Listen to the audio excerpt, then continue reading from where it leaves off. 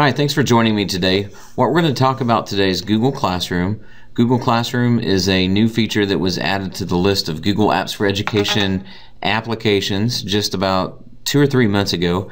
And what it allows you to do is, as a teacher, you can create assignments and announcements and share them with your students using their Google Apps for Education login. When you first go to Google Classroom, you'll need to go to classroom.google.com. And at the top right, once you've logged in, you'll see a little plus sign that shows up next to your login name. There's two things that you can do with this plus sign. One is to join a class, and at the end of the video here, I'm going to come back to this point because this is where your students will need to go so that they can join your class. Or you can click Create Class. I'm going to do that now. And when you create a class for the first time, it just asks you for two basic pieces of information. You just need a basic class name and then a section. Now, a lot of people have asked me before, do I need to add a class for each section that I teach? For instance, some secondary teachers teaching 6 or 7 classes in a day, they want to know, do they need to create a separate section for each hour of the day that they teach?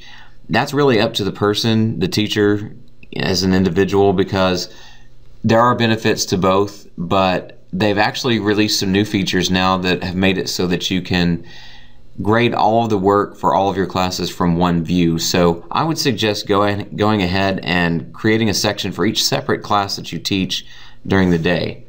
When you're finished, just click Create, and it takes you straight into your class. And at the top of the page here, we've got a theme that they've applied. This is just the general theme that they apply to every new class. If you go to the right hand side, you can click Change Class Theme, and they give you a list of several different little pieces of clip art that you can use for your class. So I'm going to just choose one of those just to make it look a little bit different, and then I'll click Select Class Theme. It automatically applies that theme, and depending on how many classes you have, it's kind of nice to have a different theme for each one so that you can quickly associate the theme with the class and know which one you're going to. Down at the middle of the header, you see there are 3 menus. They tried to make it extremely simple. And there's the stream, which is where all of your announcements and your assignments will show up for your students. There's the students menu, which we'll get to in just a minute, and then there's the about menu.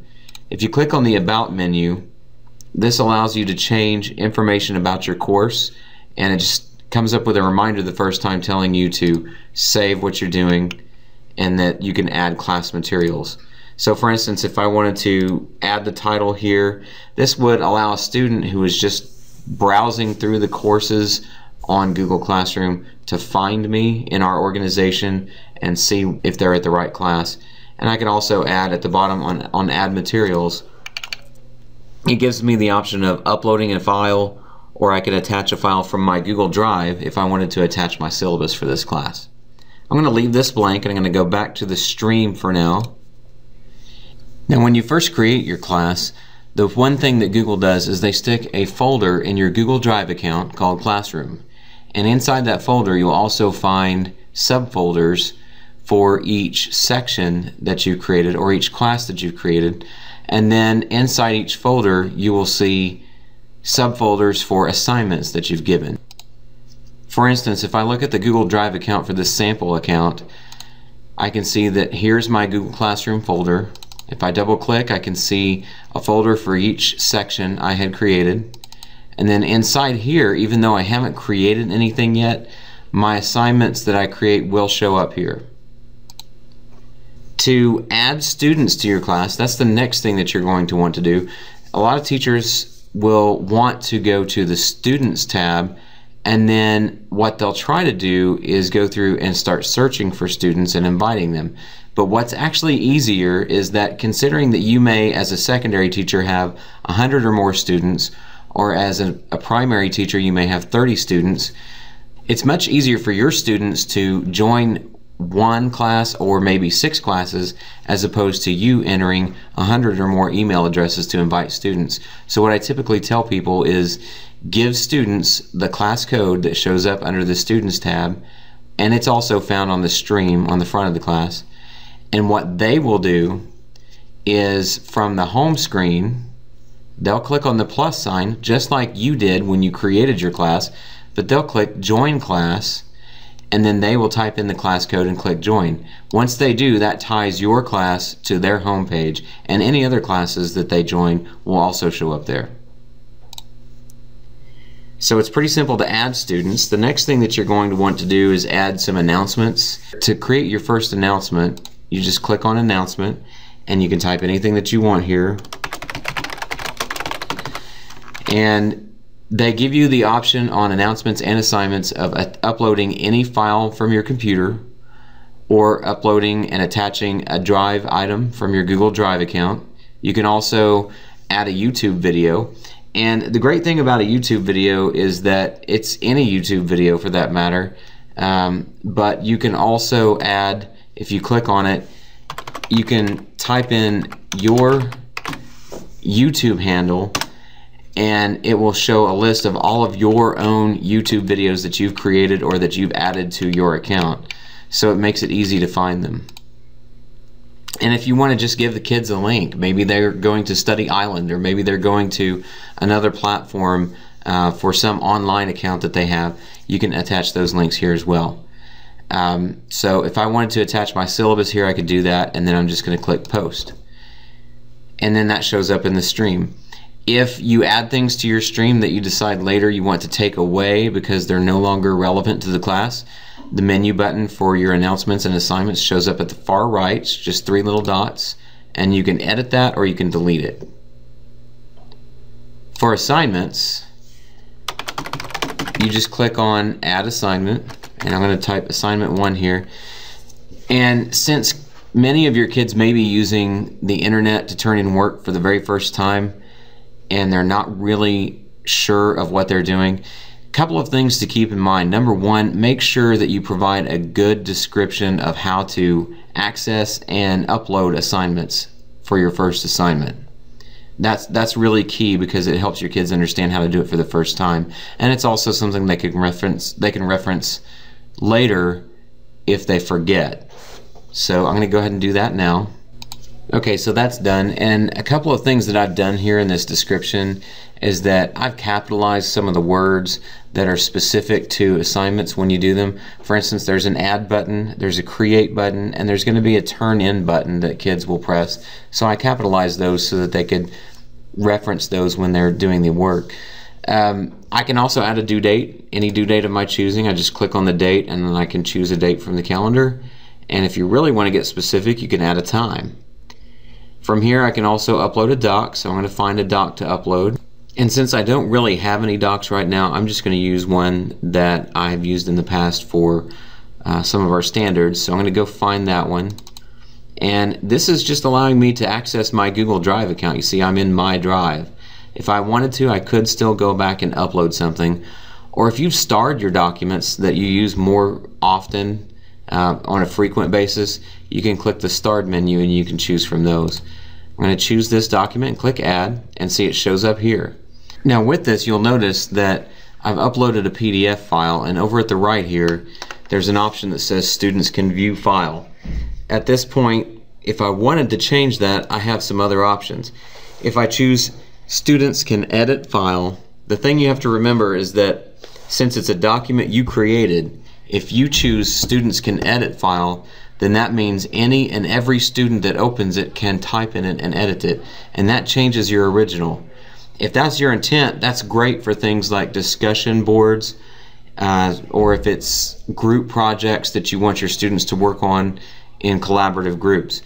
But if it's a document that you want them to fill out and turn in, you'll want to choose make a copy for each student. What that does is it takes the original, makes a copy of it, and puts it in their Google Drive folder.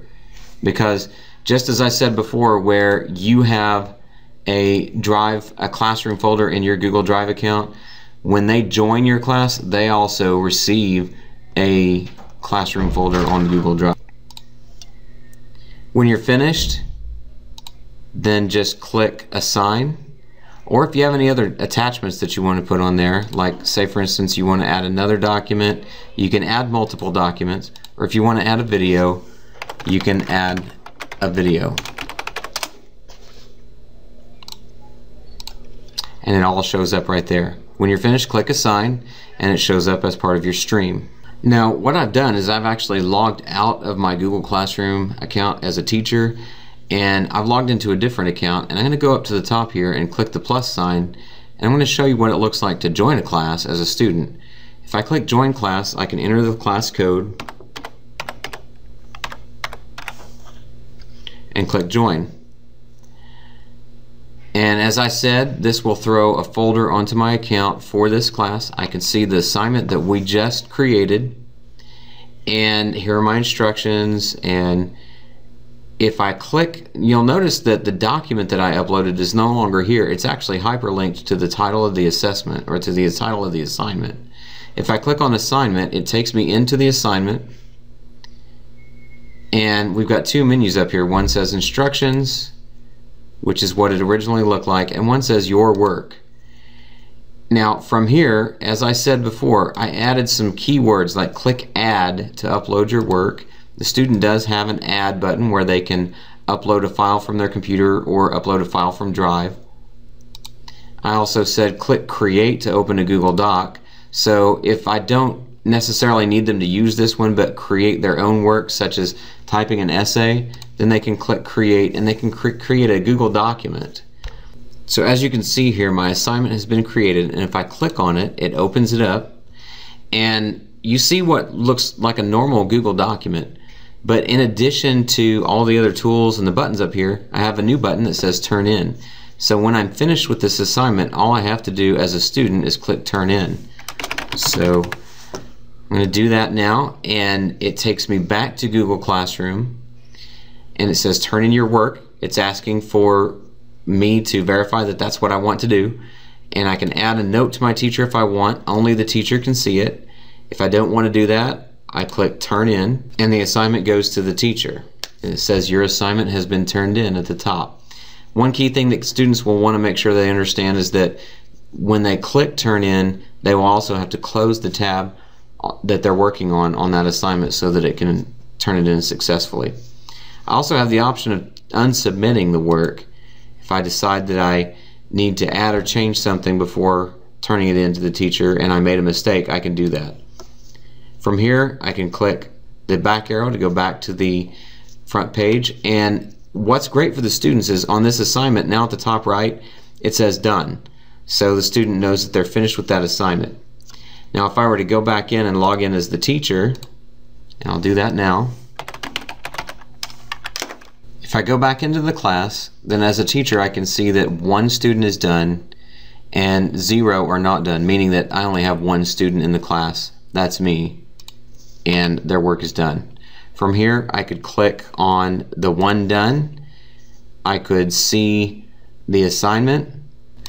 So when you're grading, it's all in one view. You can click on the name of the student, click on their work, and make any comments that you'd like. But if you don't have any comments to make, you can, on the work, you can add them here and post them, or you can leave a grade and hit enter.